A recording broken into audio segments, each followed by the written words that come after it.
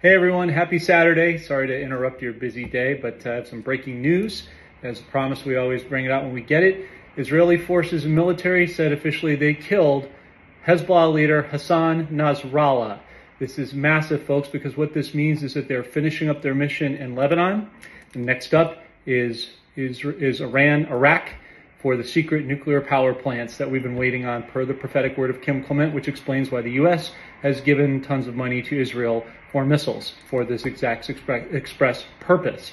It's going to look like the grave mistake, but it's really the grave surrender. So get ready. That's coming very soon. And in just over a week, we're waiting for the SEC to officially drop the appeal against XRP, which will set them free, running right into the bricks. Very exciting times, folks. Get ready. Buckle up. This is Jon Dowling. Thank you so much, and please follow me for more.